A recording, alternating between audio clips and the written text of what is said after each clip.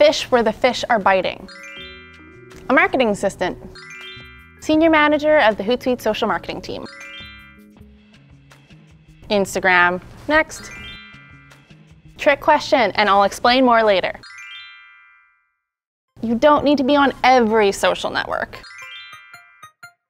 So you can start seeing real business results from your social media effort. Hi, I'm Amanda, Senior Manager of Social Marketing at Hootsuite, and today on Hootsuite Labs, we're going to walk through each step of building a social media strategy together. Once we're done, it'll be your North Star. Whenever you get in the weeds or feel lost about what to do next, it's here to remind you what you're trying to accomplish and how you define success. So let's get started. Follow this link to grab the free template. I'll wait here.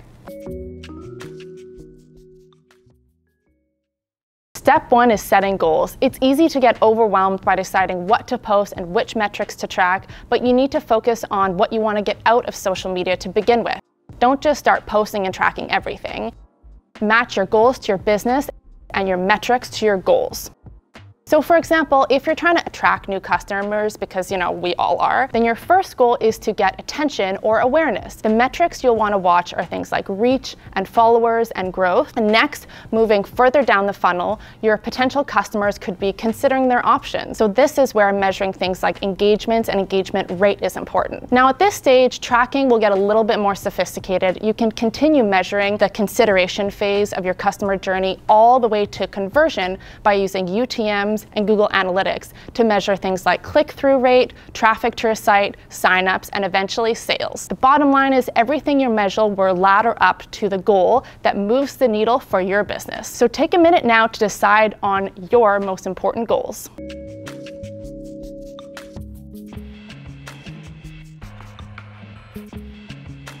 Okay, step two. Who's your ideal customer? When you're starting from scratch, you could theoretically attract anyone with your social content. So it's important to zoom in and prioritize the people who your product is built for. What kind of struggles and challenges do they face? What is the content that they'll find extremely helpful? Make that person the center of your social strategy. Building out audience personas with demographic, location, age, job title, etc. is certainly helpful, especially when you're using ads. But the foundation of success is understanding at an emotional level what your customer struggles with and what you can post that will help them out.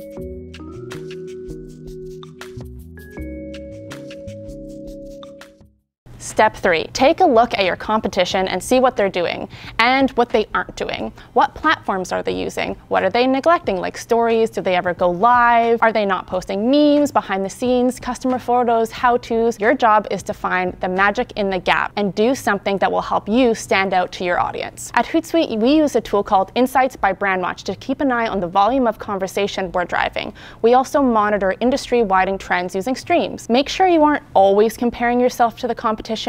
It can be distracting. I'd say, on a monthly basis is helpful to check in. Otherwise, focus on your own strategy and your own results. If you want to know more about social listening for competitive intelligence and audience research, I recommend watching my colleague Nick's video.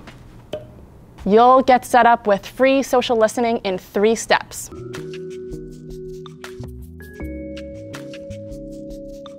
Next, we look at our own weaknesses. First, go through and optimize your accounts to make your brand identity consistent. Things like profile images, bios, banners, links should all be up to date, and telling your audience the same thing. Adjusting it to suit each tone of the platform, of course. Next, look at your post performance and set a baseline for followers, reach, and engagement to understand where you're starting and where you want to go. Which posts have worked and which have flopped? How much are you posting? How much are you engaging with your audience? Do you have a problem with imposter accounts? Should you apply for a verification? Do you need to have each and every single platform you're using, or should you just be focusing on a few? This is a social media audit, and once you're done, you'll have a better idea of how to improve on your results.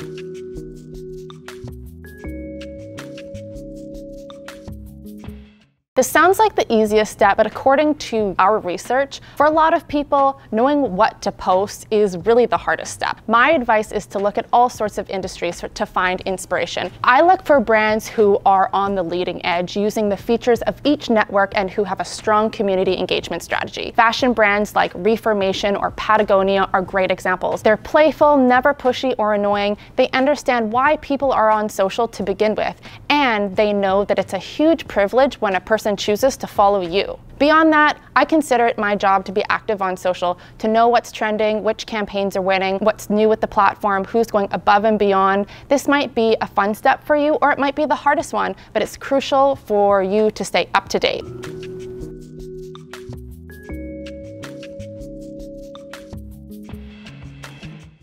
Okay, step 6 is the one that will make your life easier. Planning out your content so that you know exactly what you're going to be posting in advance is a lifesaver. A calendar is the best way to control your content mix and keep your followers engaged. If you're just starting out, for an instance, you might be following the 80-20 rule, where 80% of your posts are entertainment and informative and 20% are promotional and profit generating. A calendar also makes it easier to post often. Even posting once a day on 3 platforms adds up, and best practices usually call for posting even more. You can add content directly into the planner within Hootsuite, or to make your own calendar, you could use something as simple as Google Sheet. I know there are project management tools as well that a lot of people who are on bigger teams use. At Hootsuite, we use a combination of Google Sheets and Hootsuite Planner to schedule almost all of our posts in advance, and we also rely on an AI feature to find the best times to post for the audience on each platform.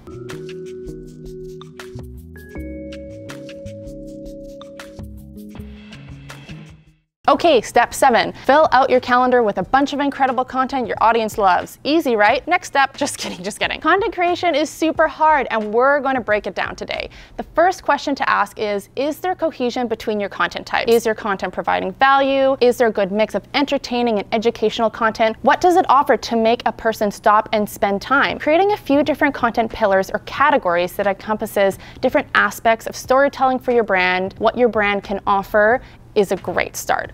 For example, one content pillar could be creating content that connects with your audience and simply provides value. It could be educational or entertaining, and it's not asking anything from your audience. Your next content pillar could be a bit more salesy. The content is specific to your offering. It focuses on how you can improve your customer's life, like the benefits and the features. And the last pillar is all about your company culture, your values, what's important to you as a brand, and how you're going to connect to your customer on a deeper level.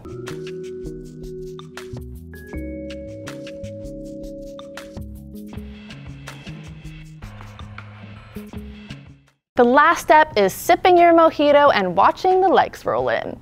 Okay, actually, it's setting aside time to look at your holistic channel growth. How many followers you're gaining, are they engaging with your content, and depending on your goals, are you driving traffic, sales, and retaining customers? And also looking at post performance, setting benchmarks for what advert success looks like and how you know when you've struck a nerve. If your posts aren't performing well, then it's time to break out a microscope. Is your tone wrong for the platform? Are you not really using a conversational tone to humanize your brand? Or are you not meeting the audience where they are when they engage with brands? Are you pushing a hard sell without creating content that drives conversation? Are you not using the latest formats or features on each social channel? Also possible to stand out because you are out of touch with what's trending and popular.